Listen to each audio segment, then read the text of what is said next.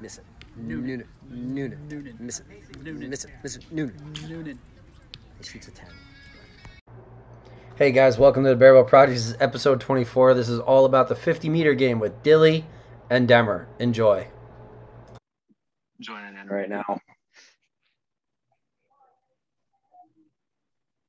So Zernzak is actually going to show up this year? Yeah. We can't. I got to keep it PG. Yeah, he's taking over your place. Good. Yeah. So he's going to get the abuse you got last year. Well, if he brings his big bag of discs, he will. Why did he bail out last year?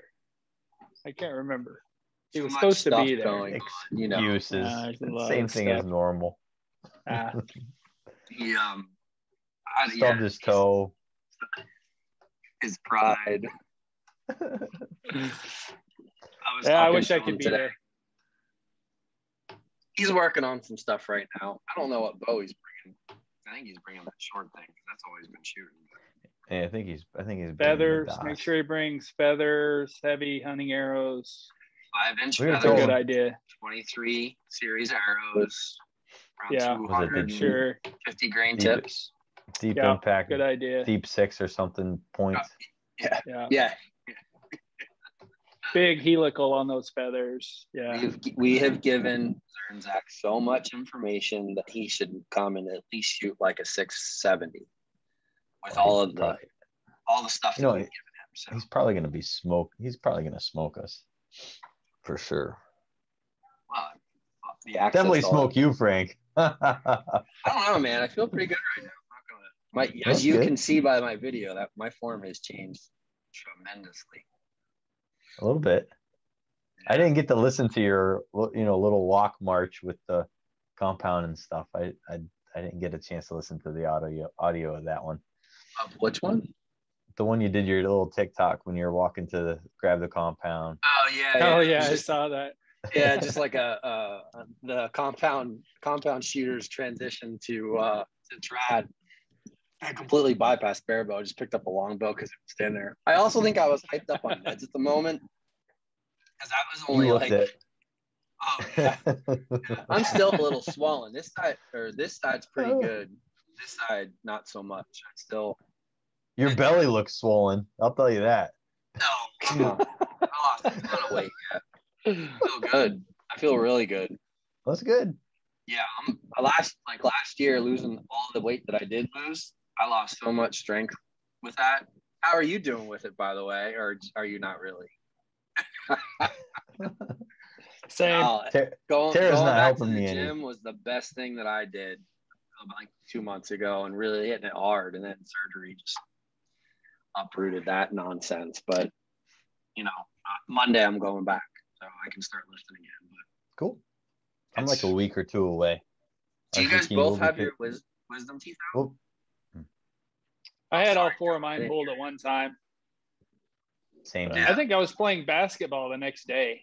But you must have been younger. There's no way. Yeah, this was in your 40s. I was like 18. Because you're like 65 now. So I was on like codeine after. I drooled for like 40 hours. What in the world? They had to cut mine out. Look at here. Where do you see the mug on this? All of a sudden is coming. See if he actually turns on his camera. Maddie. So while I don't know if Zernzak's actually joining or he's just sitting on the sideline here right now, I'm not sure. But this is our first official live version of the podcast. So the disclaimer is that I have no responsibility for anything that John Demmer says. I'll keep it PG as long as I can. I know. We'll just edit. I just got excited. But I will say that we're going to try to do them this way from now on. It takes a lot of coordination and stuff when you have different guests. But what's nice is that it allows us to record whatever time of the day, because I'm going to warn you people, sometimes it's 10 o'clock at night. We've recorded until 1:30, 2 o'clock in the morning already. So anything can happen. But what's nice is that, and you guys that are following us on Facebook can ask questions and stuff like that and interact with what we're talking about. This is episode like 24, and this is about the 50-meter game with Outdoor Target Nationals coming. These two are two of the best barebow 50-meter shooters that we have in our country. And were subsequently 1 and 2 last year in both the open and outdoor. And like, yeah, Dilly, you got second in nationals last year, right? Yep. But you got him back in the open. He got a very distant second. Like couldn't even see him. You shot very good. But I wanted to, I know Dillinger's not shooting Target Nationals this year, but he is shooting Field Nationals. So he's going to talk about his setup for the 50-meter game. And, it wouldn't be a bad discussion because I know there's some new shooters going to Field Nationals for you to also talk about what your setup is for that, which is fine. That's a whole other podcast, really, but let's put it out there because people are preparing for it anyway. We'll talk about some tuning pitfalls, things that people maybe worry about a little too much. And aren't worrying about the right things or what they're trying to do for a setup. Maybe when we talk about setups, it will help some of you out there that are having a hard time finding a 50-meter tune. It'll help. And we'll talk about tournament prep. Tournament prep doesn't necessarily mean shooting. It's going to be a combined idea of what are you doing to prepare and what are you bringing with you. What are you, we can talk about that a little bit because last year, I know with the weather, I was caught way off guard. So I stopped on my way down to have to pick up some stuff. So, all right, enough of me. Matt, did you want to hop in and start with a question or anything? Are you good? You just going to hang out? You're on mute. How do you not know this?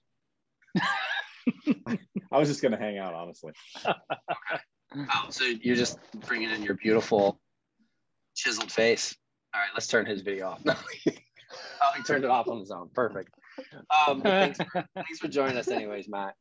He might pick up on some questions or something in the live feed so he can pop in or chat in the messenger or whatever. So, gentlemen, it's nice to see your faces again. Believe it or not, I mean that. So let's talk about your setups right now. And John, let's talk about what your setup would be for 50-meter, and let's talk about what it actually is for Field Nationals, and we'll go down that road a little bit before we get into the questions that were submitted earlier. So, Dilly, why don't you give it a go? I think the two tunes would be really similar. Arrows are probably going to be really similar because I need to get a 50-meter point on for when you shoot field anyway. So the arrow is going to be really similar.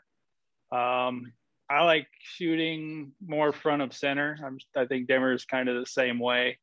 So if I can put a 100 grain to 120 grain point up front, I always seem to shoot better. They seem to group a little bit better. But I like last year for Outdoor Nationals, Target Nationals, I shot BAPS. I was shooting 500 spine, 110 grain points. They're either 110 or 120 is what I finally settled on, which is nice if you have multiple spines to play with, you can try different poundages, different brace heights, things like that. It's really, you need to find the right tune. I mean, it's little changes seem like they mean a lot. Sometimes, it was honestly last minute. I was between 600 spine and 500 spine, and I could get a little bit better grouping with the 500 spine. And it was like a couple of days before the shoot last year that I decided on those, and I'm glad I did. But bows, I shoot around 41 pounds. And that gets me right at 50 meters. And a lot of people send me messages and they're like, how do I get 50 meters? I got to crawl down. I'm like, just crawl down. You know what I mean? If you have a good tune and you have to crawl down a 1/4 inch, big deal. it's really not going to make that big of a difference in my mind. I think the biggest problem you see on the shooting line is just a bad tune. I mean, a lot of people are maybe inexperienced or really don't know how to tune a bow. Maybe find somebody that does and that can get behind you and look at your arrow flight and see, because I think that's the biggest problem a lot of people run into is they show up with an arrow that's coming out of there either porpoising or, it's like a dog wagging its tail. That makes a big difference. But that's pretty much it. I usually add, a few ounces to my riser for those windy days. I just either bring an extra weight with me or I just put it on there and just shoot it before the shoot, because Target Nationals, there's going to be wind. There's always wind. So it may be 10 miles an hour, but it also may be gusting 30. Right. I mean, it's every Target Nationals I've shot, there's been crazy wind or some form of wind, swirling wind. So my biggest tip is if it's windy, go shoot. Tune your bow on a not windy day and just hold off. But tune your bow on a not windy day, but make sure you practice when there is wind before practice you get on the windy days. Yeah. I showed up for my first one and I was actually adjusting my plunger on the line. I was like, I'm going to compensate for this wind. I'm going to give it a little plunger tension, and oh no, before I knew it, my bow was so far out of tune. It was since that point. Off. Yeah. So since that point, I just aim off, I mean, even if you got to aim over in that, 2-3 line, I mean, do it and just get comfortable doing that. Some people have, I think, some issues with holding off target. So you really need to practice that. I'm sure even the pounders and the freestyle shooters, they're holding off. They're not adjusting their sight every single arrow they shoot. You can't do that. You'll just be chasing your tail. That's pretty much it. I want to, you mentioned, and this is not a 50 meter, I guess, interjection. This is actually a field interjection, but so for field nationals, your goal is to have a point on of 50 meters, 55 yards. Well, get as close with as you a crawl can. or no crawl. No, finger touch and the knock is usually I try to get. In the past, I've had to hold a little bit high. I know it just depends on the shooter. I think Demmer has no problem getting 50 meters where I struggle sometimes. It seems like bow the last couple of years, I've been able to get 50 meters, no problem. But in the past, I kind of struggled there. But, that's the farthest target we shoot, the 80 centimeter at 50 meters. Mm-hmm. So, I mean, I don't like to hold over or anything like that. So pretty much my outdoor tune is really close to a field tune, as long as I can get them to, to crawl down to the 10 meters. Mm-hmm. But and what bow are you shooting right now? It's the 27 inch. This is the Hoyt, and I'm shooting extra long limbs. I might go back to the 25. I don't know. Fields, you seem to, you got trees and you've got, other things. It's kind of maybe hard to negotiate. So you're shooting extreme uphills and downhills. And so I don't know. I may go back to the 25 inch riser and see, because it seemed to shoot pretty well too. But I do like the extra long limbs. That's for sure. Yeah, agreed. All right. Thanks, man. Yep. JD3, how about you? Besides what's sitting there behind you over your shoulder. I know you're playing with a couple bows right now. Sitting in the bowl there. Yeah, I know. Rub it in. That's actually from NFA Indoors. Mm-hmm. But that's my setup right now. I'm bouncing between two of them. I got the Epic setup right now as well. So I'm bouncing between this and the Epic. But this is a 27 Exceed. I got regular long Velos. My XLs are kind of a little bit on the heavy side for me, so I've been just playing around with that. Right now I got the sniper and biter set up right now. Who knows what that's going to be like in 2 days, let alone 2 weeks, 5 I weeks. see you're playing with some weights there too. That's different. Yeah, they're I've been playing around with the Hoyt weight too. So I was just playing around, messing around, trying to find the As tune that I always. like, the scores that I like. If I don't shoot the scores I think I should be shooting, I mess around a little bit. Right now, let's say I had the Epic tuned up pretty good, got 700 spines, working on them pretty good. Really? And was struggling with this a little bit. I shot some pretty good scores in practice with 700 spine, but my arrows were wobbling a little bit.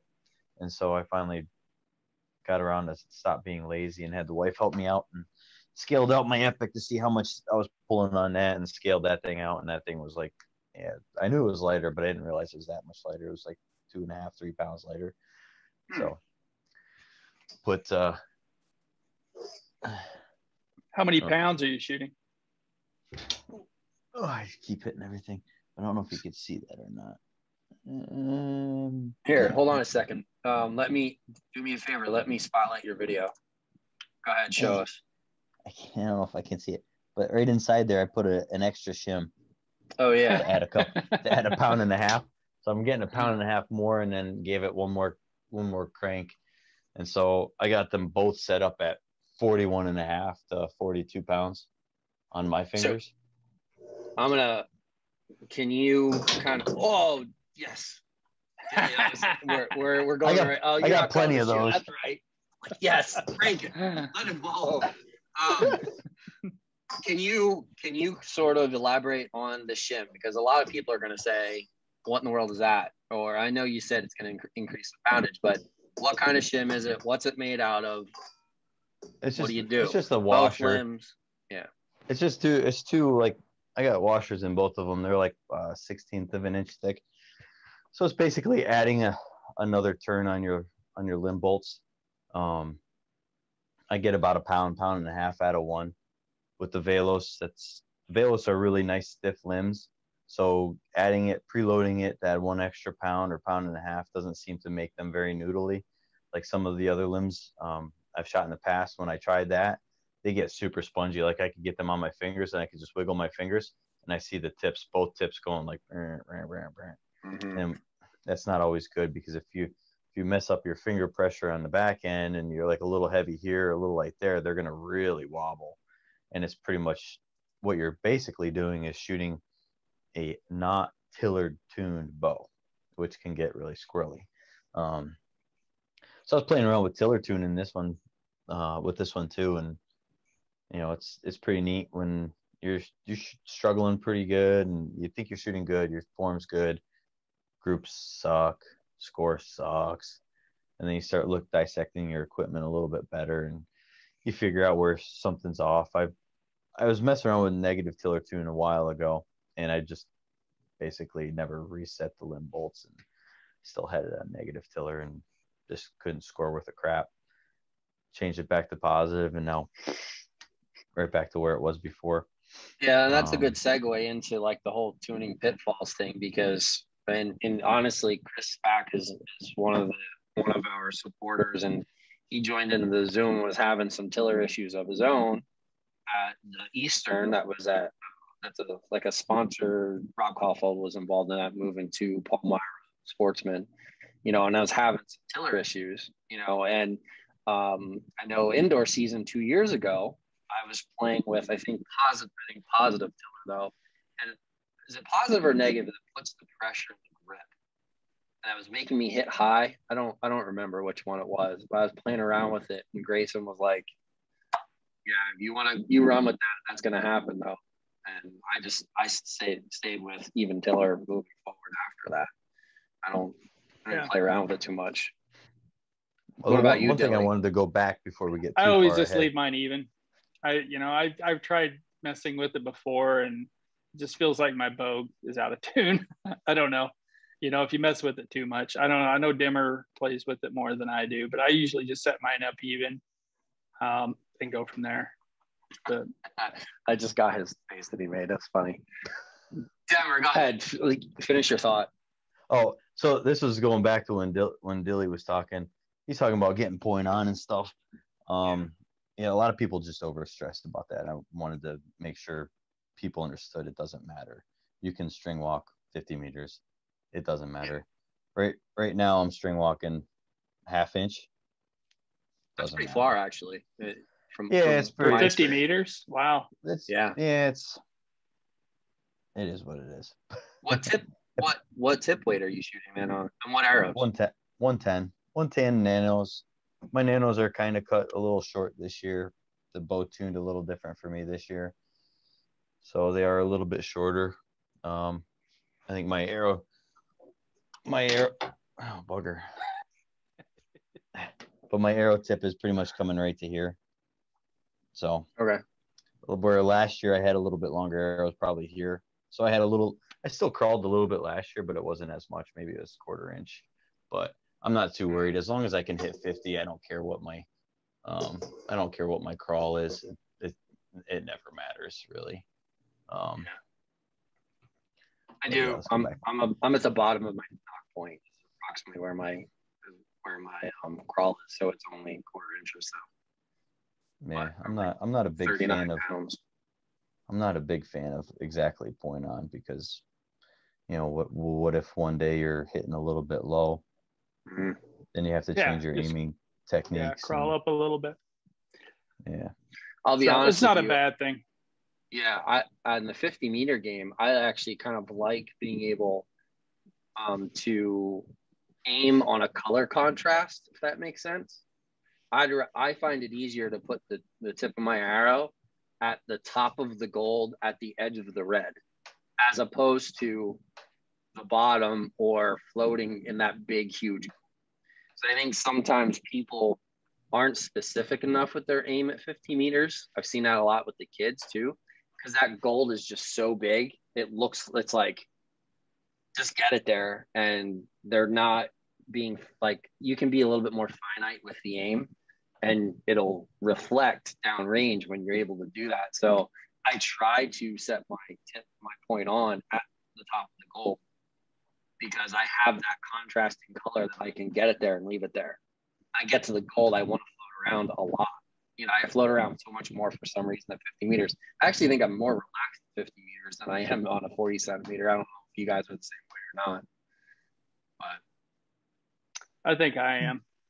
Yeah. Indoors for me is by far the most stressful shooting. Yeah, I agree. So I really enjoy shooting 50 meters. Yeah. No excuses. I know Demmer's got some cool tricks for shooting in the wind. What are some of your tricks there, John? We talked about that last year, John. You should talk about that though, but go ahead, just talk about it. All right, let me see if I can do this without knocking everything over and still have an earpiece in. You mean all those trophies and plaques that are all over the place? Knock over all the bowls. That's pretty much all the honey to do lists. So normally, ideally, you want to shoot with your bow like this. Where are we at? Bugger, I can't get it straight. Okay, there we go. So normally you want to shoot like this, but for me, if the wind's coming this way and my arrow's drifting that way, I like aiming at the middle. So a lot of times I'll do a little bit of this, or if it's blowing the other way, I'll do a little bit of this. I'll do a little canting. I'll cant in the wind and still aim at the center. Or the other thing, what I like to do is, I've had some 60 millimeter high XS wings, and I wish I had one on me. So I have a bunch of arrows fleshed up with a 60 millimeter high. And if I know we're going to go into the tournament and we're going to hit 15, 20 mile an hour winds, that one year we had 30 mile an hour winds steady all day. I basically canted into the wind just a little bit and aimed right at the gold every single time. But I took those 60 millimeter wings, and they come out like there's a profile that comes up and straight, comes to another point, and then comes down. So what I did, I took this point right here, cut straight down, straight taper all the way down to the end. And it gave me an extreme low profile fletching. So I'll do something like that if we get extreme wind. So I'm not getting blown around hardly at all. It's enough fletch on there so you're not shooting a bare shaft, but it knocks a lot of the fletch off so it doesn't get blown around. And I know there one should of the be questions. a disclaimer that goes with that, because people will go and try that. And they didn't bear shaft. And they're like, why does this hit 4 feet to the left? Give me 1 second. I'm gonna go get an arrow and show you guys. Yeah, go ahead. You're good. You're good. No worries. Hey, we can say all the things we really want to say. He's gone. He's gone. Yeah, I'm using the 25 Exceed that I was blessed enough to get from you, and the XL limbs. And I have to admit, like indoor, until I put one of those discs on the front, like Demmer has, but mine, it's not a hole in the middle, it's a hole at the top.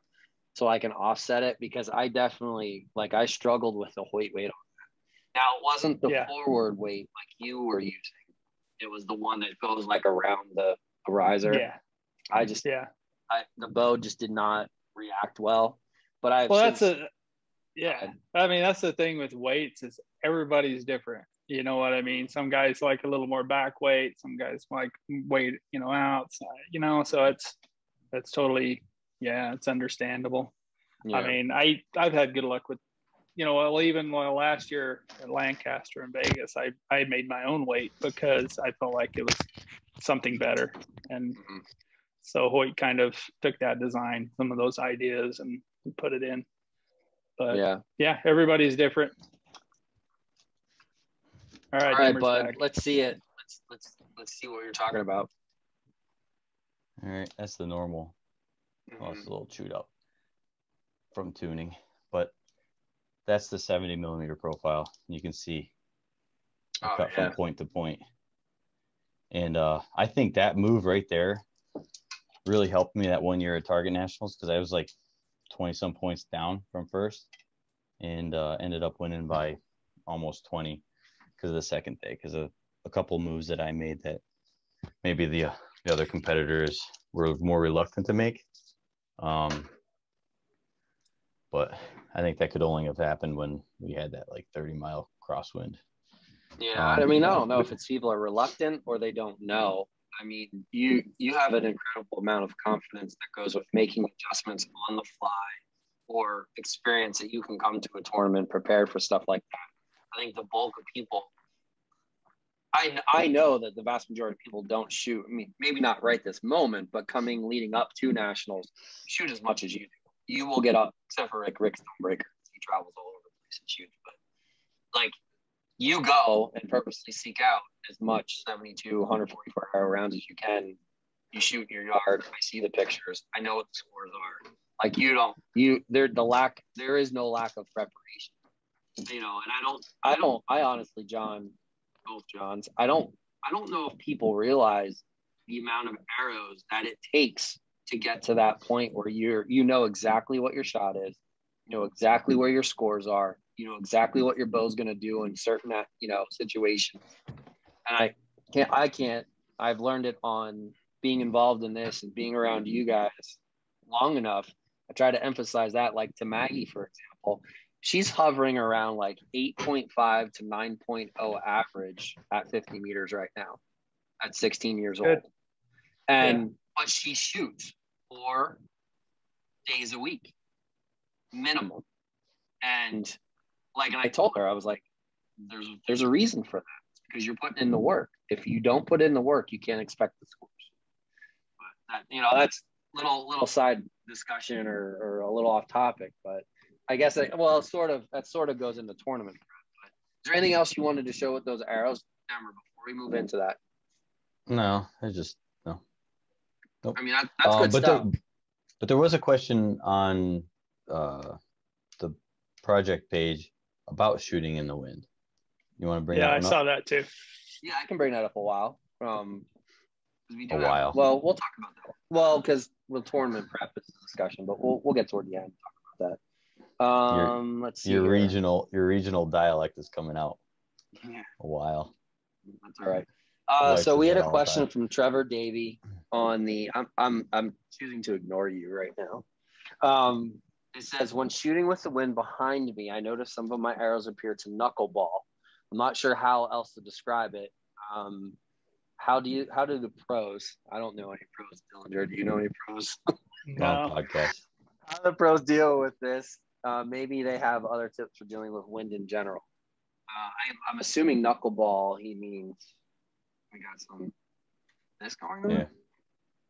Yeah. Usually knuckleball means you got two things out of whack. You got spine and knock height. But they're not. If it's a really bad knuckleball, they're probably both way out. But if it's just a little one, they're probably just both a smidge.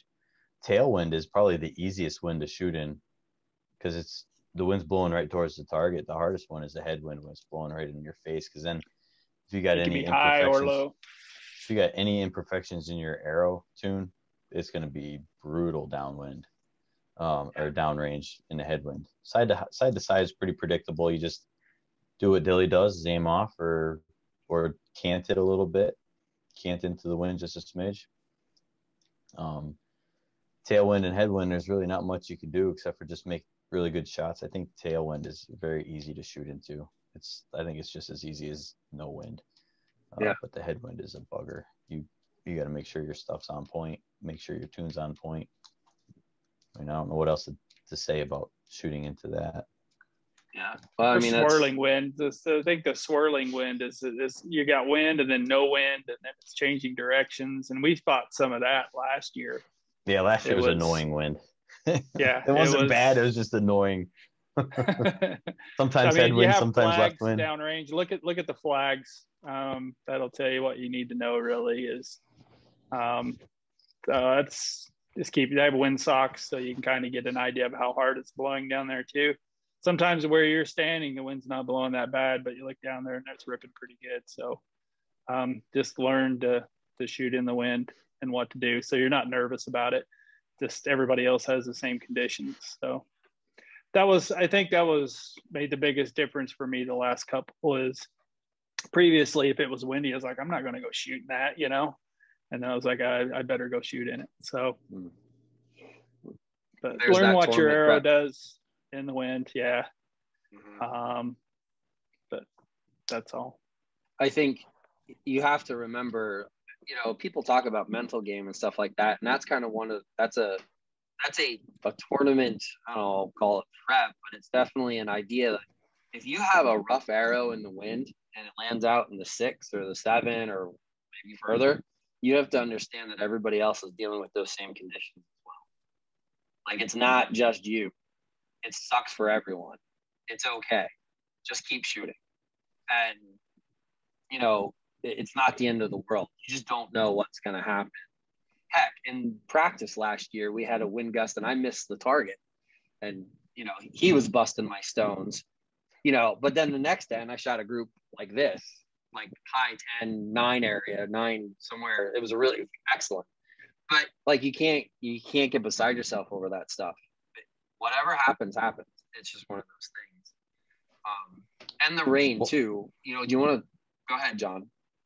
Oh no, you could talk about the rain. I wanted to talk a little bit about like the tactics we use for setting up our gear. I know Dillinger dove into a little bit, but we never really got around into the knock or the fletching aspect.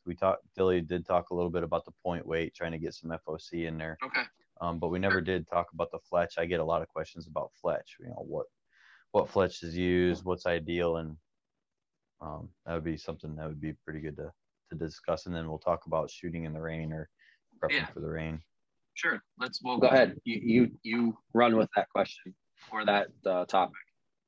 So I think Dillinger's in the same boat. I'll let him answer for himself in a minute.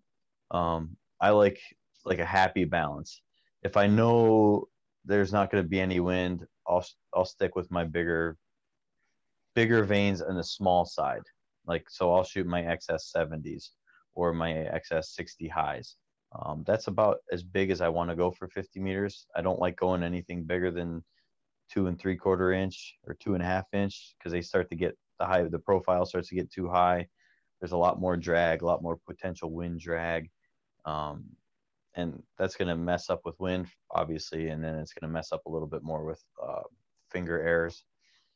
So I like to stick around with that, and I like to go as light as possible on the rear end too. I don't like super heavy vanes, only because it makes my arrow just a little bit lighter.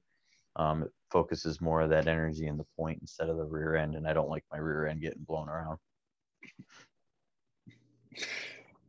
Sorry, that made me chuckle. Dillinger, how about yourself? Yeah, I like either tape on vanes. Last year, honestly, like I said, I picked my arrows like 2 days before I We left. talked about that. And I had, what are they called? Hold on, I'm gonna 25. They were 25-year-old spin wings of some kind. Hold on, they're still out here.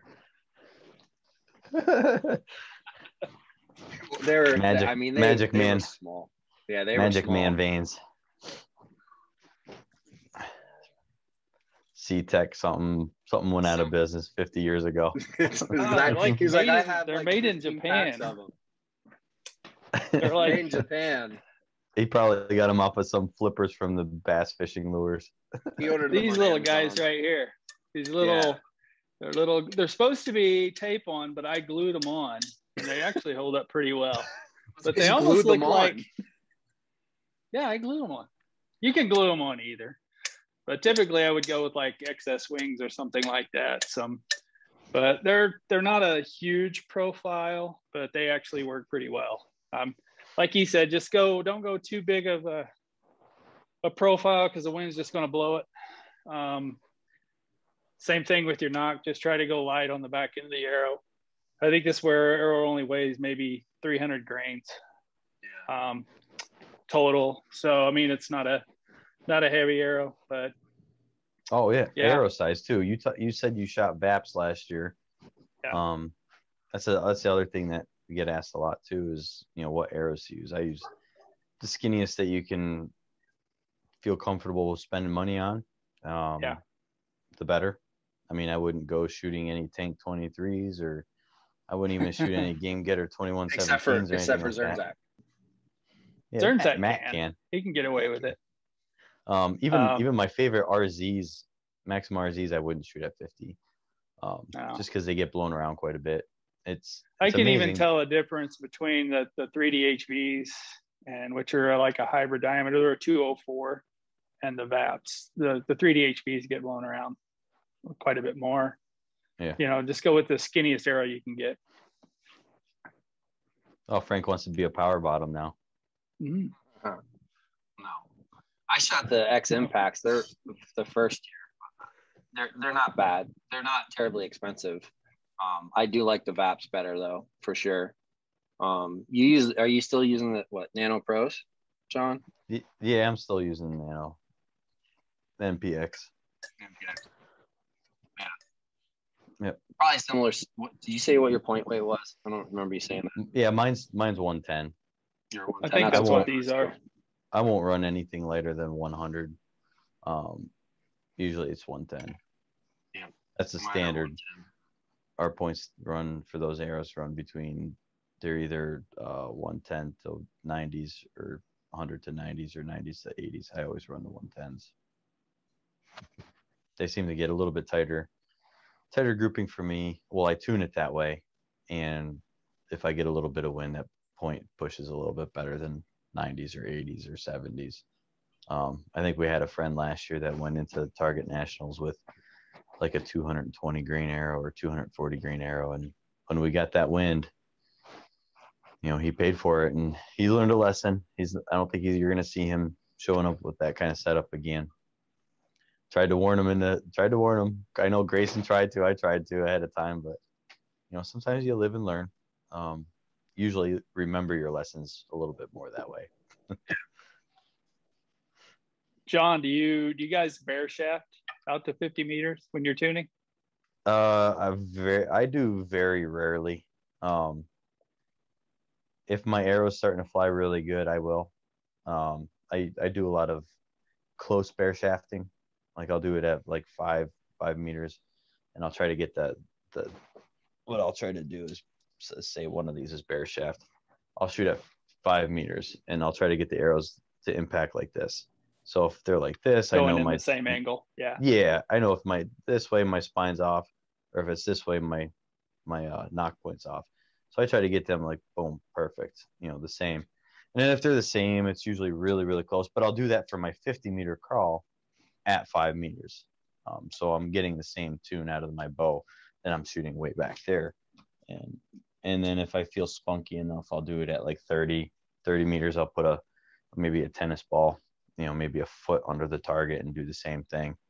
And then rarely I'll do it at 50, but I'll do it once in a while. Like I'll do it if I think I got my final tune really, really close, I'll do it and I'll plug one out there. And it's either going to make me cry or make me very happy. But if you're getting the groups, you probably have an idea that how good it's going to be anyways.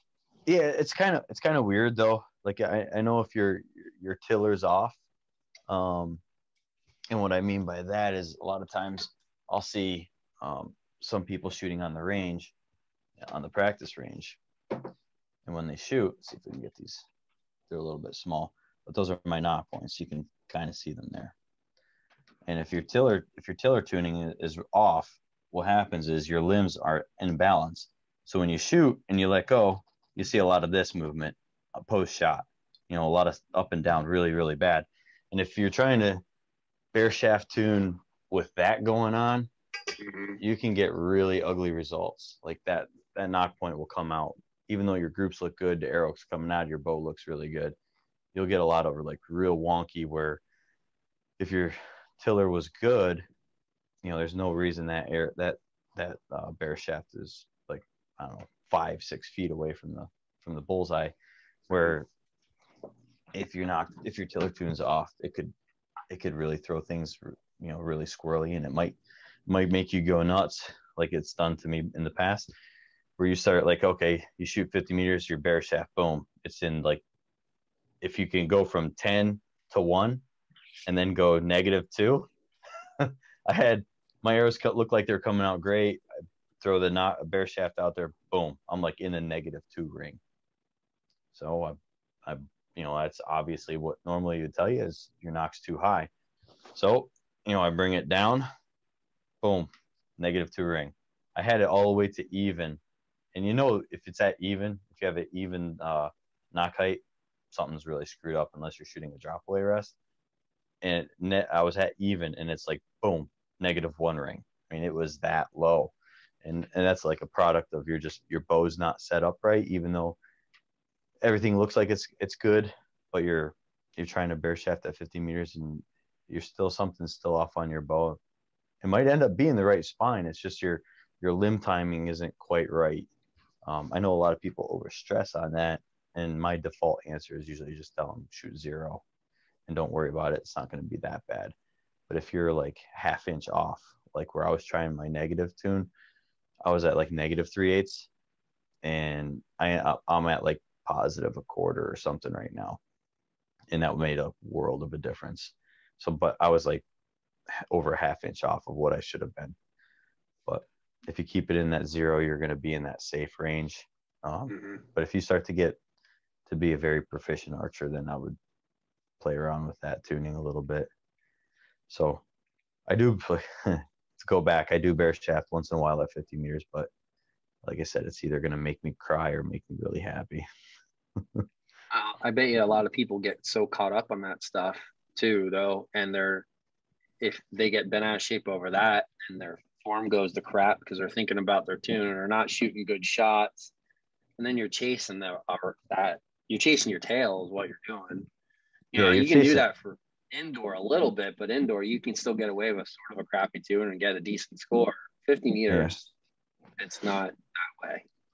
Yeah, you can end up chasing a lot and spend a lot of time chasing, and when you're chasing, a lot of times your form goes to crap, and then you end up chasing 2 things.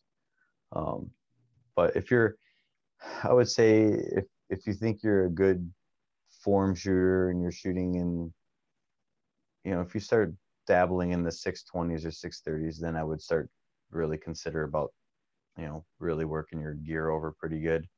But if you're still beginning or you're still getting used to it and you're into 580s, I would still focus on the proper things instead of chasing, instead of micromanaging your tune. That's a good point. We handled a lot on like even with the pitfalls thing and stuff like that. When it comes does this guy bear shaft 50 meters? Do I? Me? No. Yeah. Oh, Frank? Dillinger. Do you, Dilly? Oh, I'll shoot one every once in a while just for fun, just to see. But I'll usually get back like 20, 30 yards, meters, whatever. And that'll tell you really what you need to know.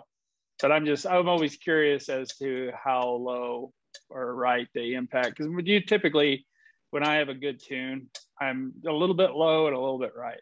And that kind of tells me that I'm kind of close to where I need to be, I feel like.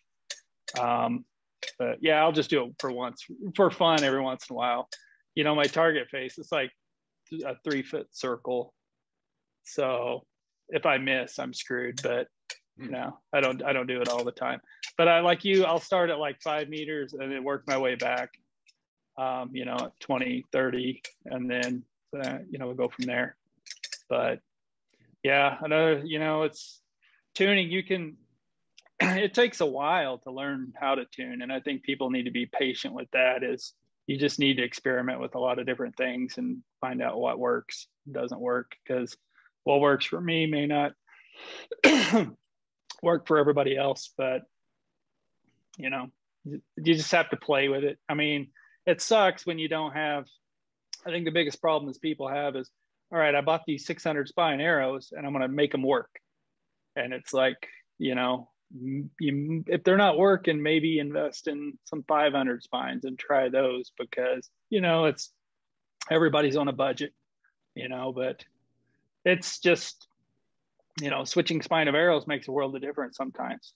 And you think you have a good tune and you shoot a different spine and you're like, oh, okay, this is how I like this better, my scores are better. So it is kind of nice having over the years you can collect lots of different spines and lengths of arrows and points, and so I mean these arrows are probably, I know I shot these and these are probably 3 or 4 years old, so I mean it's it's nice to have that good base. Like if I was going to tune for indoors and I know I want to run say 150 grain points or 200 grain points, I just pick a weight. Like I like to run 150 if I can. If I like to run 150, I'll just find a good set of arrows that's not like on the cheap end, but not a super expensive. And I'll buy like, if I can buy individuals, I'll buy like I'll buy three 350s, I'll buy 3 400s, 3 500s, 3 600s. And then I use that as my base for indoors. So I'm only investing in a dozen arrows, but I'm investing in a fairly cheap arrow, not the super cheap where you're going to be, sacrificing on materials and quality. And the same thing I'll do for outdoors. Like if I want, ideally, I like a 30-inch arrow because it's short enough I could get some speed and I can get 50 meters no matter what. But it's not too short. I'm shooting my arrow inside the sight window where if I get some weird shade coming down, I can still see my arrow because it's sticking out past the riser.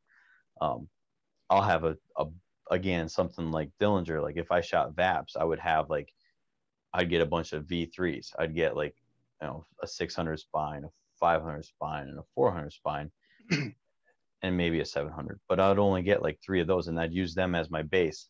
I cut them down to where I think I want them to be, like 30 inches, and I'll shove like 110s in them, and then that's going to be my base. And I'm going to set them aside for now to the end of time. That's going to be whenever I get out to my 50-meter game, I'd grab those arrows, because sometimes our form changes every year. Sometimes an arrow works one year and it doesn't work the other year because our fingers are working different, or we got an injury or something's going on. We might not always use the same spine every year. But I'd grab them out of my bag of tricks and I'd shoot them. Okay, this one's flying good. This one's flying better. This one's going worse. So, okay, this is the spine I need. This is what I'm going to tune, and this is what I'm going to roll with. And then when it comes down to buying the arrow that I want, I already know this is the spine. Yeah, that's really good advice. But that's the hard thing about tuning 50 meters too, is 50 meters is definitely a little bit more in depth because you're going to be a little bit more critical. A lot of times you're working with a more finicky arrow. Like indoors, we can load up the point weight and we can get away with a lot of stuff indoors. Outdoors, you can't do that. And that's why Dillinger is saying sometimes it takes a while to find a good tune because also when we're trying to set up a bow 50 meters, a lot of times it's after we've taken a break from indoors. So our form's changing a little bit. We're getting a little bit stronger, and like things just kind of change on us while we're working a tune. So I don't even bother tuning for 2-3 weeks until I'll get an arrow that flies halfway decent, and then I'll just shoot for like 3 weeks and work on form. And then when that form's good, then I tune. You'll know too when you get to that point where your form starts to settle down. You'll find that tune because your groups will be good even if you don't have a great shot.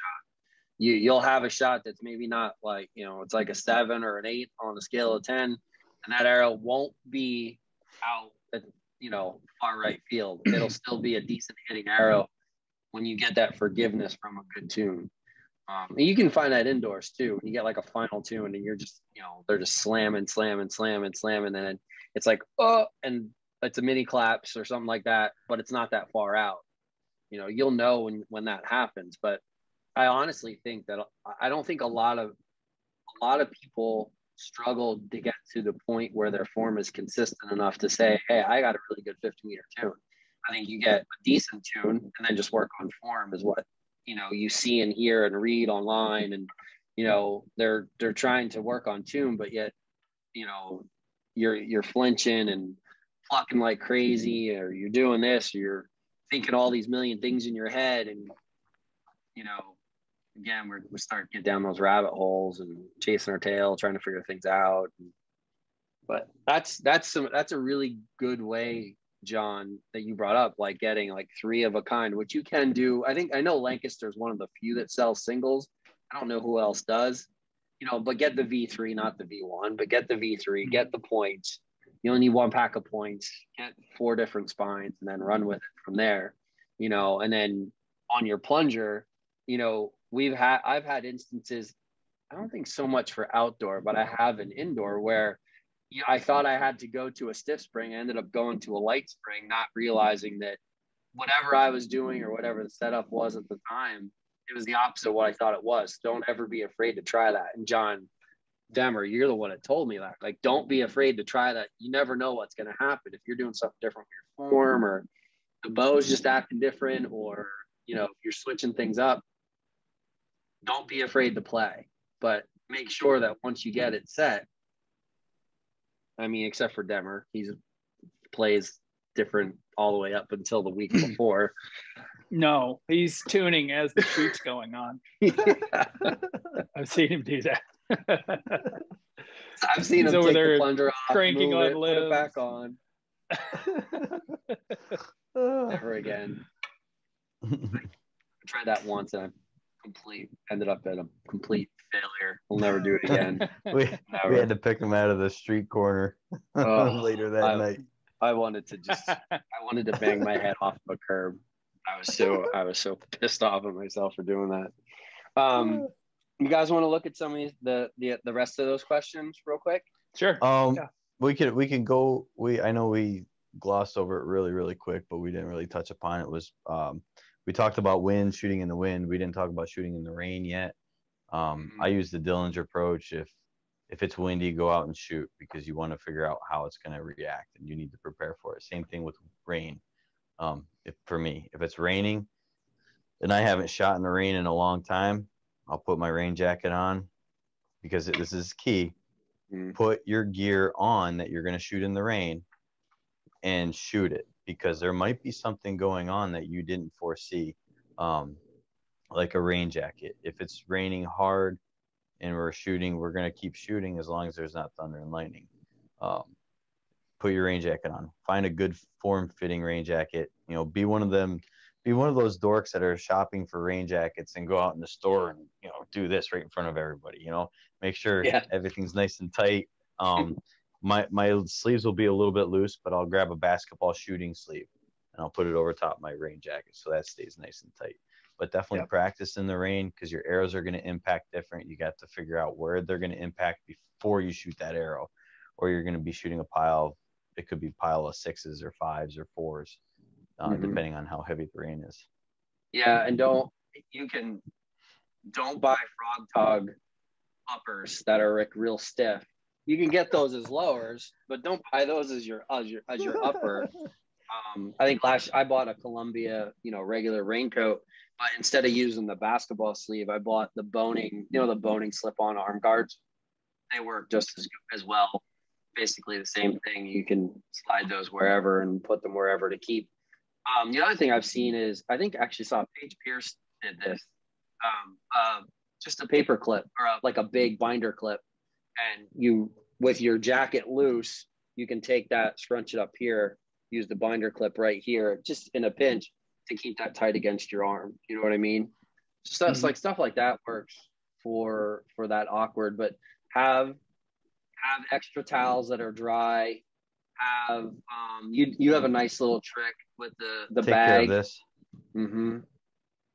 Now there is a new product that's not on the market yet that I talked to you about, which that stuff's been out, but that I have video. They used it on a 300 tab, sprayed the tab, water runs right off. It does not get wet at all. So I'll have to talk to that person about it. Dylan, you might already have some. If you don't, I'm sure you'll have some coming your way at some point in time. But it's actually pretty impressive stuff, and you can spray that on your strings as well, and just feeds right off. You do not get wet at all. That's something that we can talk about. We can kind of go into the tournament prep thing, or talk about the rain, or what you're going to expect in the rain, because remember, was it 2 years ago when Grayson was shooting somewhere down in VA and it was like torrential downpours, and he's shooting boom, hitting middle, all of a sudden torrential downpour, and then he shot a group like this down in like the 5 down in the 4, just from the string getting wet, the actual rain coming down and pushing the arrows down, and he was like, what in the world happened? And made a quick adjustment. But be prepared for that, everyone. Don't just shoot when it's nice out. Go experience it. See what it's like. Make sure you're prepared for it. So I like a rain jacket with waterproof zippers. And if it's going to be raining pretty hard, I'll have a couple plastic baggies, and I'll have like paper towels in both of them. So that usually can get me through. Two bags can get me through a good shooting session. And I'll stick like one paper towel in the one bag, and when I'm done, I'll just take this and throw it in that baggie with that paper towel, and I'll just let it sit in there until I'm ready to shoot again. I'll quick pull that out and zip up the zipper.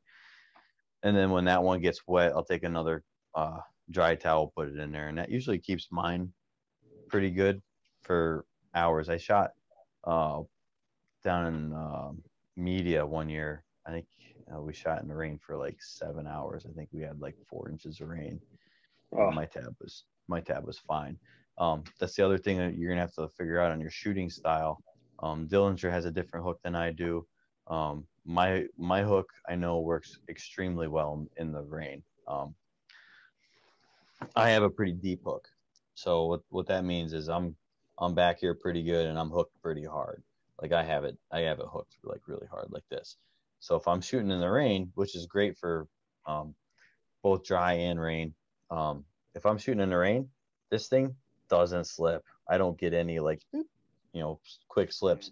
Where some people, if they're shooting on their fingertips, they get in the rain, they shoot in the rain, they're kind of screwed, to be honest with you. They're going to have probably, a good handful of just slips, because it does get a little bit slick. The tab does get a little bit slick with the rain.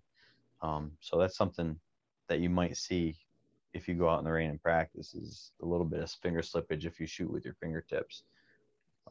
So I hook deep, so I avoid that all the time. I'm kind of somewhere in between. I mean, this top finger is usually out a little bit, but I'm actually gripping with these two pretty deep. Like Paul I've never Donovan really had an issue with that. Does he do that? Well, Paul's this front top finger is completely straight. Oh yeah, that's funny. Yeah, but another thing, Frank, you can tell him about this, is probably waterproof shoes. Well, I was all right last year with what I had, but I won't be going back with that. I can tell you that. They worked out all right. They were just fishing shoes. Dude, that wet shoes for 3 days is not fun. So bring it's nice some to good be comfortable. waterproof boots or waterproof shoes. Yeah, what do you guys? Preferably You not have. 1,200 gram muck boots in the blistering Yeah, sun. Just yeah. What I think kind I of had boots to do you have, throw. Danner? What were your I don't boots? know. They're just waterproof Danners or hiking something like boots. that? Oh, okay. Mine? Yeah, didn't you buy some? You bought brand new ones last year. Oh, I got some new Keens. I like the Keens, Keens. that's what it They was. seem to be pretty good. But I had to throw some shoes away. I think Demmer can remember that. I had them in the back of the rental car. It sat in the sun all day. It was Oh awful. my gosh. It smelled like a dead animal in there. It was awful. But yeah, just normal stuff for planning on being out in the rain all day because it takes hours for these shoots, especially if you're shooting team events and stuff like that. So it's miserable having wet feet, and people still show up with tennis shoes, and I don't know how they do it because my feet would be raw after 3 days of that. So yeah, and that field down there just be holds the prepared. water.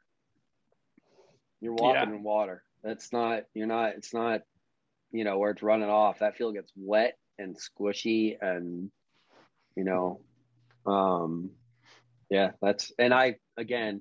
so I did not have any last year, just to tell my experience. I did buy some like Columbia like fishing shoes, so they weren't bad, to be completely honest. They did dry quick enough, but they like the water drains out of them. They're for the deck of a fishing boat. But the second day I was like, yeah, and it was more rain. It was like worse. Or I was like, yeah, Dilly, you mind if I use your extra set of shoes? Like, yeah, go ahead. Except he wears like an 11 and I wear like a 12, so my toes were like killing me. I'd still take that over, the alternative. So it wasn't too bad. It wasn't too bad. Not at all, really. You just don't really need just any conditions to mess with your head. Yeah. I mean, it sucks being cold and wet, and so you want to be comfortable, and you don't want to be miserable out there. That's for sure. But yeah. So how about continuing on the tournament prep discussion? What do you guys do to prepare as far as shooting? Like right now, John, we're over a month out. What are you doing? Are you shooting high volume? Are you shooting 10 arrow ends? Are you just really focusing on getting back into it and working on tune? Where are you at on that? Yeah, I'm just getting back at it right now.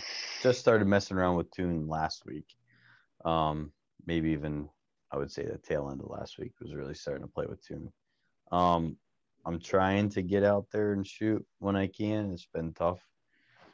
The garden's still, it's almost close to maintenance free as possible, as maintenance free as it can get. So I'll start to have some more time pretty soon. But I'm trying to right now shoot like 3 or 4 rounds a week. That's probably the schedule I'm on now, with 1 or 2 days of just messing around and just work on strength. So I'll have right now like 1 day a week where I'm shooting like 10 or 12 arrow ends. Not too worried about focusing on score, just trying to make good form shots and try to do 12 arrows of great form shots per end and work on strength a little bit that way. In a couple weeks, probably going to keep it the same, probably do like five rounds of practice scored, and then a little bit of volume just to work out on some strength at the end of the scoring round. Dilly, how about yourself? Oh, normally I would be about the same, like 3 to 4 days, evenings a week, maybe 2 hours at a time. Where I go, I mean, we don't have like a 50-meter range around here, so I usually just go up in the national forest and set up a portable target. There's like 3 or 4 different places I like to shoot, so exposed to the wind all the time, like I said. So I'm up there in the wind shooting, but and then leading up to it, I would try to shoot every day, if not every other day. I like it. So when I show up to a shoot, I'm not even tired when I'm shooting. You know what I mean? You kind of honestly have to be in shooting shape, which sounds stupid, but you know what I mean? And if you're in the middle of a competition, you're like, I'm not even tired. So, and I see a lot of people are, you know, kind of struggling sometimes with, you know, strength issues, you know, because maybe they haven't shot as much as, you know, and it's almost like one of those things where, you know, you're building up to something. So you kind of, you know, I know Demmer has a routine. He's kind of the same way. You try to peak, and I know there's terminology for all that, you know. So it's kind of, you have to listen to your body. Yeah, you have to listen to your body. You know what I mean?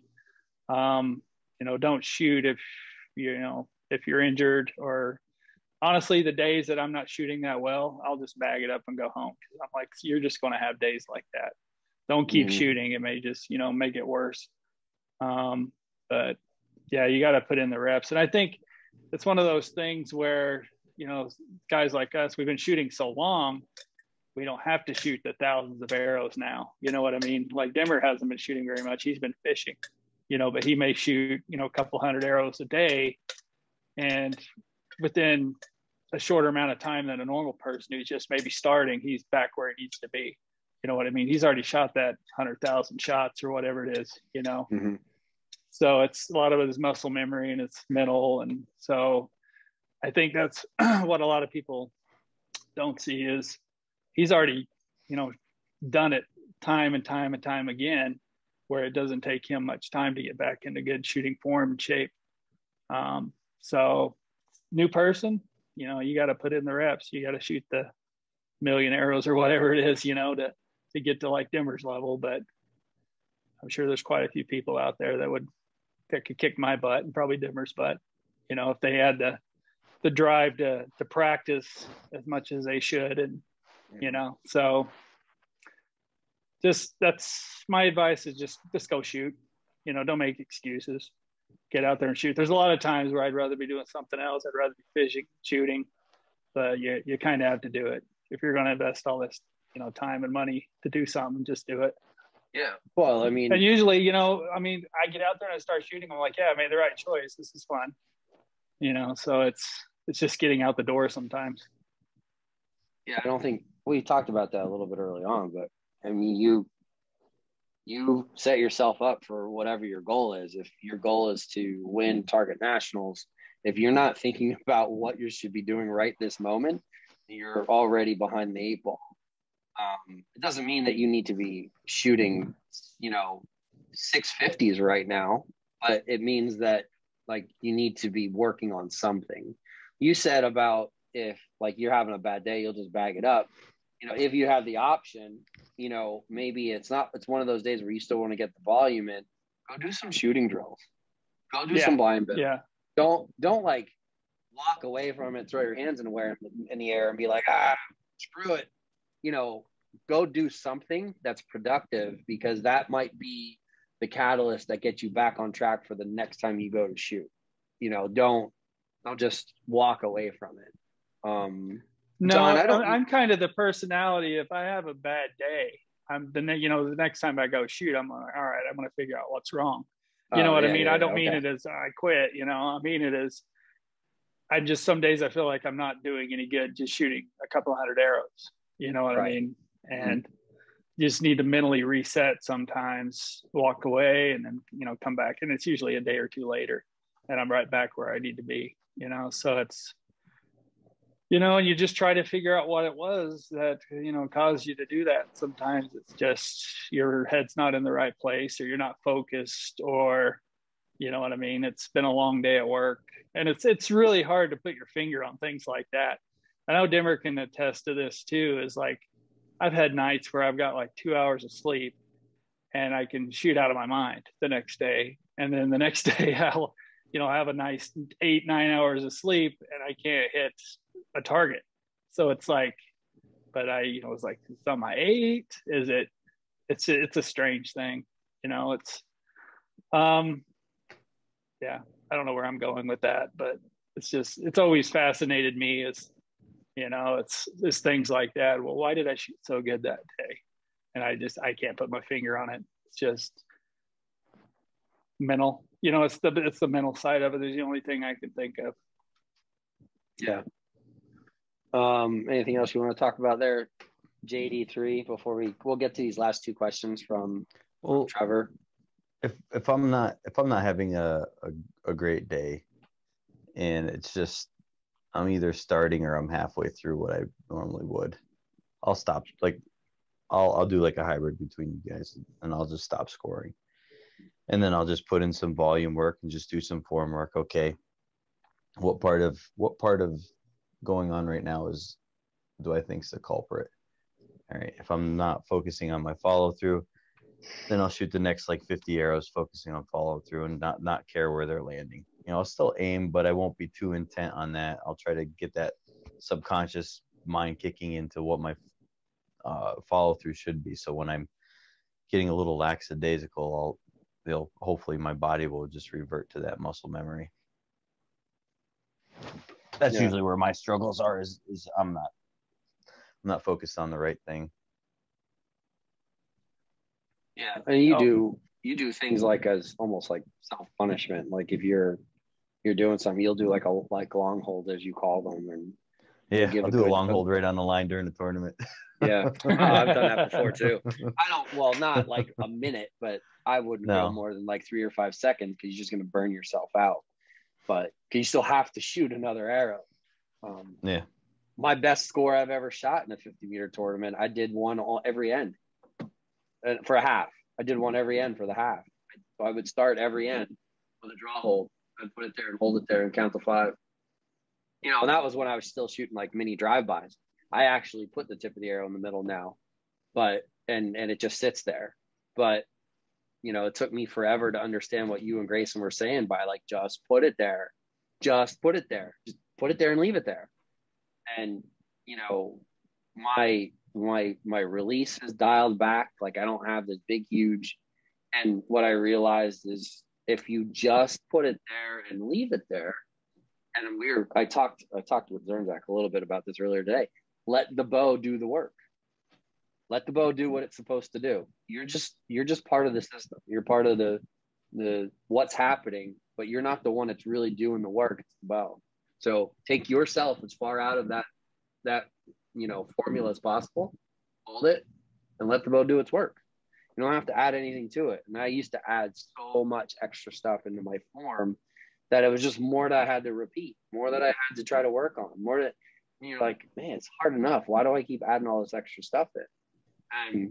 And why are these guys like Dwayne Martin and you, both of you, Grayson, that don't have these big fluid releases and these big huge bow arms? They just sit there, and then when the release goes, when the subconscious happens and that release happens, and it's just a little dink. And everything stays on the good shots, obviously. Like, why are they doing that? Why can't I do that? Well, you can. You just need to change your form and realize, stop trying to shoot like you're shooting an Olympic recurve, because that's what people see and that's what they then try to repeat.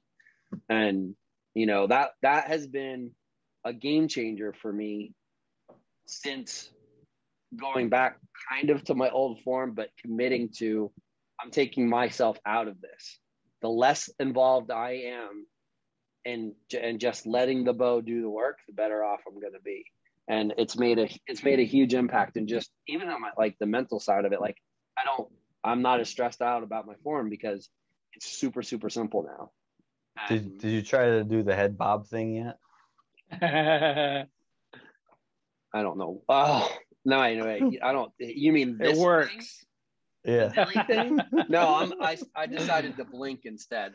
That's funny. Bobblehead. Maybe that's why I didn't shoot that well this year. Maybe I wasn't doing the bobblehead right.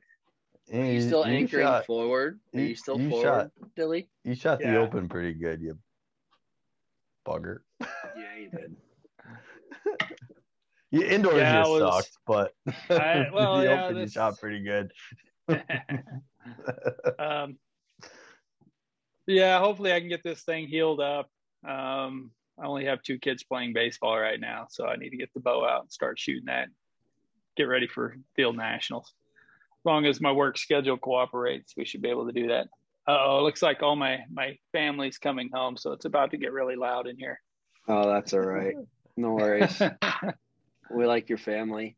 You go get that Gratzton scraping done, man. I'm telling you, that stuff works. Where they Gratson scraping. You ever hear of it? It's like a myofascial muscle manipulation. They go in with like a brass knuckle, but it's got a curved edge on it that's rounded a little bit. And they put, like a Tiger Balm type thing on it. And they get in there and they'll manipulate those muscles all around, create like they break up the adhesions, and then the blood flow helps heal the area. If you don't have a tear, that will work. I don't think I do. I mean, it feels this is the best it's felt in months. So we'll see. I'll probably start out light and then go from there. Take a little weight off the riser. He's gonna hop in his kayak and pull a muscle and start all over again. I haven't been able to go. My truck's been broken down. So no, yeah, I got to get that fixed. Put it on top of the van. Yeah, might have to do that. Say, Mama, you're dropping me off at the lake before you go. Doesn't he have a trailer for that thing, if I remember correctly? Oh, yeah. Yeah, so you can hook the trailer to the back of the minivan with all 15,000 kids, go drive down to the lake and just drop the trailer with you in the kayak. I could see you in the kayak behind the van. Now that would be funny. I've got like a little hybrid now that I drive around, and I'm thinking about putting a trailer hitch on the back of that. So I think that'd be hilarious. Oh my gosh. Put the European Prius. Put the little European trailer hitch on the back. I thought about it. Yeah. I think it looks like that. Yeah. They're hilarious. But yeah, you guys have any more questions? I probably need to wrap this up. No, if you got to get going, no worries. We'll look at these last two that Trevor had, and then we're gonna call it a night. Was there anybody even bothered posting anything on Facebook Live? I'll tell you, we had a lot of viewers. To be honest with you, well over 30, surprisingly. That's pretty good for like 8 billion people in the world. That's awesome, isn't it? No questions, believe it or not. Just the ones that Trevor had submitted prior to us recording. Let's bang them out real quick. All right. So number one, if I have a 50-meter crawl, what would be the most beneficial adjustment that I should make for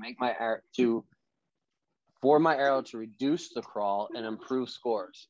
Longer arrows, heavier tip, bigger fletchings. I think you kind of covered all that already. Yeah, we covered that. Earlier. Moral of the story is don't worry about distance.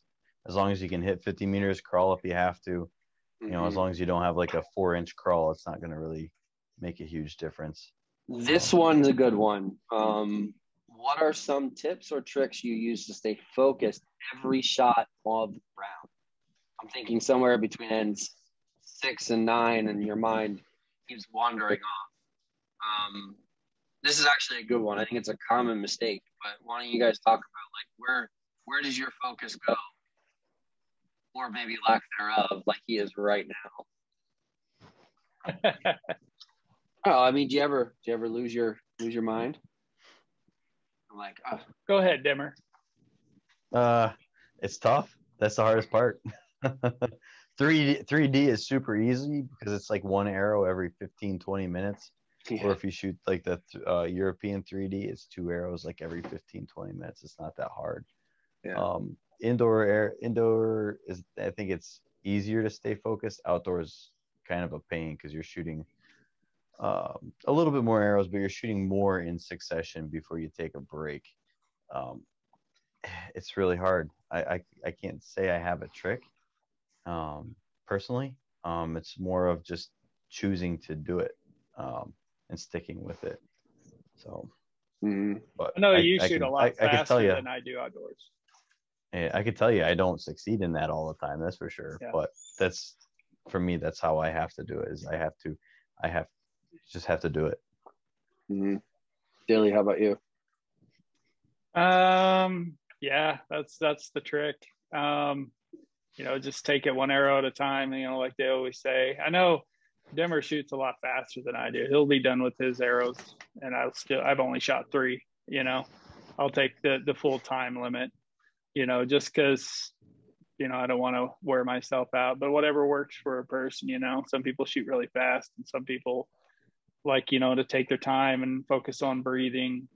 That's another thing is I feel like people don't focus on enough is because you're up there and your heart rate gets up. You need to breathe, take deep breaths, and just focus on it. Have your system, your draw cycle, make sure you're not skipping any steps. Don't rush anything.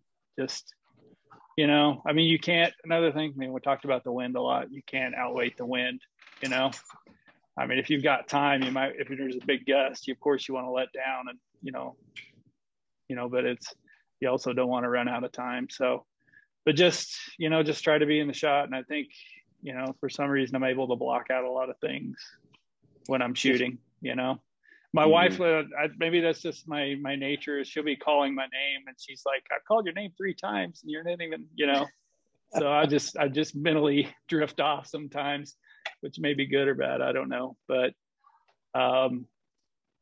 just find something that works. But I just one arrow at a time. Yeah. Another thing is, which I ran into this in the past, is bring snacks. Because if I get hungry, I lose focus really quick. And I swear I've shot not my best because I've been hungry on the shooting line and rather than eating a granola bar. And I've been bumming. I think I've bummed food off a Demmer before because I've showed up and left all my snacks back in the hotel room. Yeah, he shows up with that big Yeti bag and there's just grapes and nuts and this and that and this and that. Gummy bears. Even at a bare minimum, get some sugar in your system because you're gonna burn through it.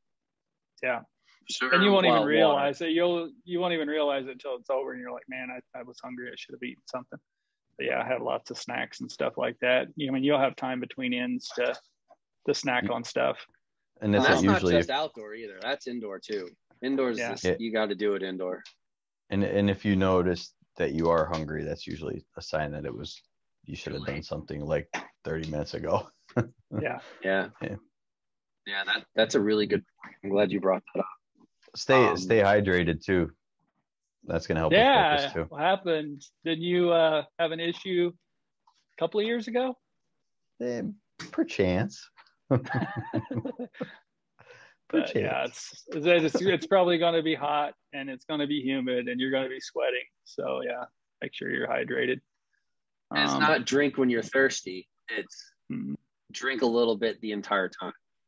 If you come back from an end, just take a sip. It doesn't have to be a big, because you don't want to be running to the bathroom all the time. But, take a sip, go shoot, come back, take a sip, go shoot, come back, every other end, whatever. So that you don't end up having to go to the bathroom the entire time. Chug a bottle of water and 15, 20 minutes later, you're trying to run the job Johnny that's 50, 60 yards away from your target assignment. That's a pain in the butt. I'd rather, get there in time so that you can do that stuff, have the water ready, use the bathroom before you shoot, and then come back and get ready to start your practice ends. Don't forget that aspect, I guess, is really the thing. In regards to, I did want to comment on it in regards to when you start losing your brain. I am notorious for a checklist. Stance feels right, hook feels right, grip feels right, stand up straight, good posture, and run through and continuing to run through trying to perfect those steps. If I'm concentrating on those steps correctly, it doesn't allow my mind an opportunity to wander into that other stuff. What my biggest, my personal struggle is, if I shoot a crappy arrow, I need to leave that crappy arrow behind and move on and shoot the next one as good as I can. And that's if you can go revert back to concentrating on steps, it's easier to leave that stuff behind. Forget about it. Just the same, if you just shot a 58, hey, good job, move on. Because you can't be all excited and then anticipate, I want to shoot a 58 again. Well, you didn't shoot the 58 by just wanting it. You shot a 58 by taking the right steps or concentrating on the right things to shoot the shot the right way. And, so if you keep your mind occupied on those things, and I'll tell you another thing that I just did, I have the archery coach cast that I do with Larry Wise and Doc, and we did Dick Tone. He's out, he's not in Utah, but he's out your way, Dilly. He's Casey Kaufhold's coach. And he said, he was like, I highly recommend shooters do something. I mean, talking to everybody is good, but do something in between ends that keeps you occupied. Don't think about archery. You know, he was talking about Jay Bars when in the I think the '84 Olympics. You know, he was known. There's that iconic video of him with his spiked hair, headphones, a Walkman, and he's jamming out in between sessions, like on an air guitar, and shooting that yellow Hoyt gold medalist. And like, and I did a podcast with Jay, and he talked about it. He's like, I did that so I didn't think about archery. Because that's why I'm shooting in the Olympics. I don't want to think about anything other than I only want to think about my arrows when I have to get up there. I'm gonna get up there, I'm gonna shoot them, and I'm gonna sit down and I'm gonna forget about it. And Yeah, you know, that's you find your thing. If it's talking to others, great. It's listening to music, reading a book, playing a game on your phone. I watched Brady Ellison do that, the classic, when I shot with him in 2017. You know, he'd come back. I was playing, I started doing the same thing. He's playing like a 4-wheel drive game on his phone. Not talking to anybody, not even his coach, not nobody. Just come back. So like occupy your brain in between. Don't be being all bent out of shape. You'll wear yourself out. I think you mentally you'll just up here. If you're thinking about shooting the entire time that you're at an archery shoot, you'll just be mentally exhausted. I mean, we talk about fishing and everything, you know, when we're back off the shooting line, we're not talking about shooting. We're on fish brain trying to find the next spot we're fishing that night. Yeah, after the pretty tournament, much. where are we going fishing? Go try to find some because I mean, snakeheads. you'll be mentally exhausted if you can't. You know, it's almost like, you know, I get away from the shooting line. Even if I have a bad end, I want to talk about something else or think about something else. You know, I think you'll just be mentally drained if you're just archery, you know, the entire time. Which one of you was the one that almost got swept down the river last year? Dilly, wasn't it you? Both? Oh, I don't know. Probably both of us. both. That was crazy. I was swimming with my fishing pole over my head to get out to this rock, and it was flowing pretty good. You see the headlines now. two archers from USA Archery lost downriver in the middle of a national tournament.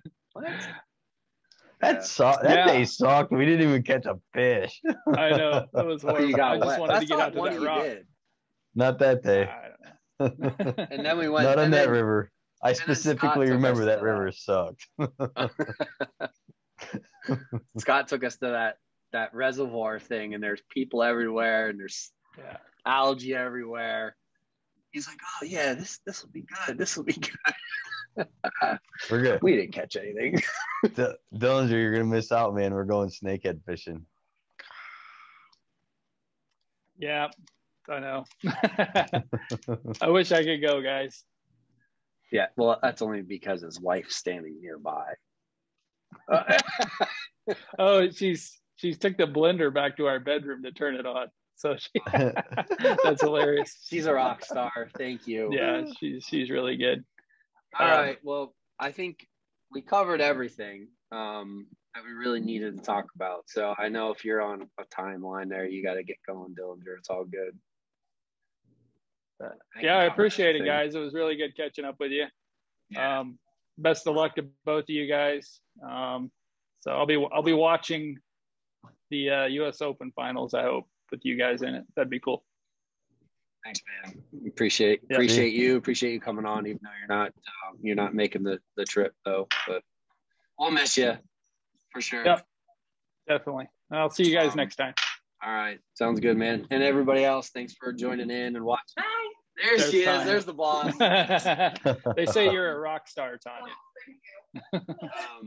For those who did join in on Facebook and are watching, and eventually, thank you guys who submitted questions. And if there's other questions or you guys any something we didn't cover or something you want to know, when we post the video on YouTube, by all means, we'll try to answer them, or we'll answer the next podcast. And that's pretty much it. We appreciate it. Demmer, it was nice seeing you. Kind of. Deuces. We'll talk to you soon. And you guys, everybody else, have a wonderful night. See ya. See ya. Thanks. See ya. All right, guys, a couple questions came in after we killed the live feed. So I wanted to talk about some of them. Anderson Santos asked, do you use string blur aligned to the riser to aim? The answer is yes. However, the string blur for barebow is oftentimes a little bit further to the outside of the riser because of the natural alignment of the anchor. So,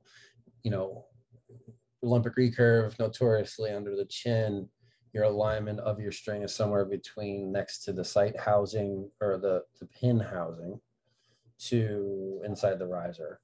Whereas in barebow, you'll see middle of riser, edge of riser, somewhere near the plunger. For me, because I don't move my head and I anchor on the side of my face, my string blur personally will be usually out toward the end of the plunger. I don't care where the string blur is as long as it's consistent and as long as my anchor and everything else is consistent. Because your tune is affected by where you anchor. Left and rights are going to change a little bit. Like Dillinger anchors a little bit further forward. That brings the string out closer to in front of his eye. It's going to change the alignment of the string. But the short answer on that is yes, absolutely. At least know where it's at so that if you get some funky lefts and rights that you can at least check it and make sure that it's not, that's all it is. Don't start cranking on your plunger right away, especially if there's wind. Matt Zernzak asked, is there a practical way to practice shooting in high wind without wind, unstable footing, etc.? Obviously unstable footing for field. For target, the best way to practice in wind is to practice in wind. So, take an opportunity on a windy, miserable day and go shoot in windy, miserable conditions. Can you duplicate wind per se? You can shoot if you're going to go with the bow cant like Demmer does. You can shoot that way. And you're going to hit to the right or left or whatever you choose to do. I choose to aim off. I don't get into canting because the setting of my grip and the position of my grip is something that I do deliberately. So I'd rather just aim off. I have no problems aiming off, and you can practice aiming off all the time. Like literally, I was doing it today, as a matter of fact, on a 122 centimeter 6-ring target. I don't shoot at the big one. I shoot at like a 6-ring. I'll aim at the number on the target instead of in the middle of the 8-ring, instead of the middle of the target, and try to shoot all of my arrows like right there on the red, on the number that's actually on that target. That's a good way to practice aiming off, to be honest. Thomas Aaron said, can some of you old, I don't even know what that word is, he's talking about us guys all being old, talk about how you prevent hurting your shoulders when you ramp up your arrow volume in preparation for target nationals. So you really shouldn't have shoulder pain at all. You have to understand that if your alignment is good, you really shouldn't have any shoulder issues at all. What's going on with Dillinger's bow shoulder? It could be in his situation something he did outside of archery, or it could be from years of shooting with that forward anchor. Because the angle changes on this front shoulder when you anchor forward. All right. So you anchor forward, and unless you continue to try, you draw to anchor, but you're coiling extensively and anchoring this way, but then it puts tension on this shoulder. Try it as we're talking about it. Come to full draw without moving your head, and then from there, I want you to move your anchor forward. What does that do when you move your anchor forward?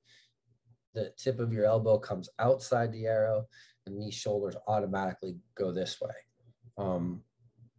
So you really need to take a good overhead look of what your alignment looks like and when you're getting to anchor. It's funny that you you bring this up because I was actually talking with Matt Zernzak earlier in the day about that.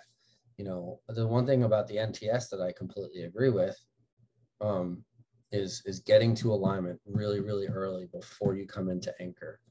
You know, so when you go from the set to the setup position, set up and set that alignment should be done, because then it's just into your anchor from there.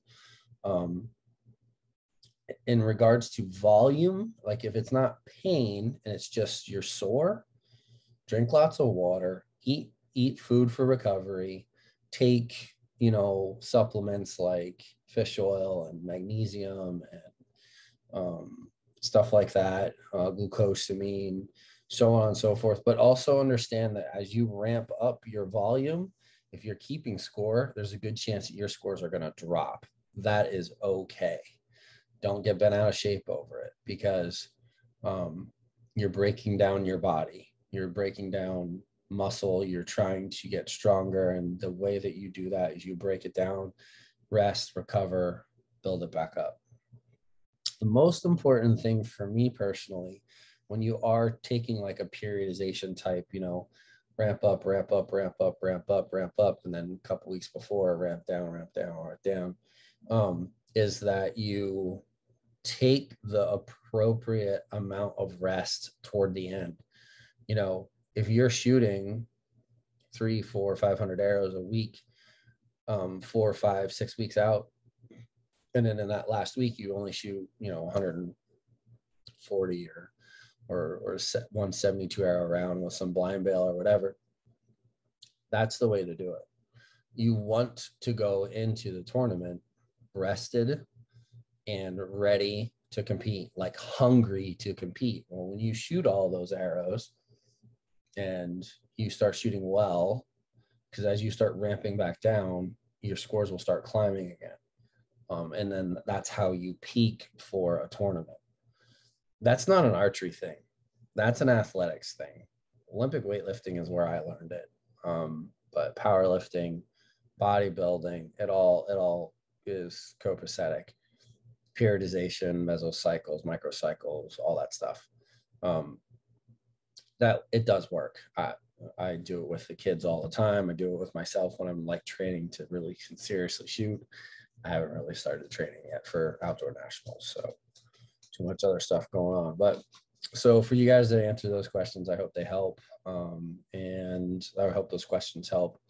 I hope those answers help with your questions, and that's it. Thank you everybody for watching the Bearable Project, and again, thank you to our sponsors. You know, Excess Wings, Star Trek Products, Arizona Archery Enterprises, One More Arrow, a new sponsor for us, and everybody else. So, all right, thank you.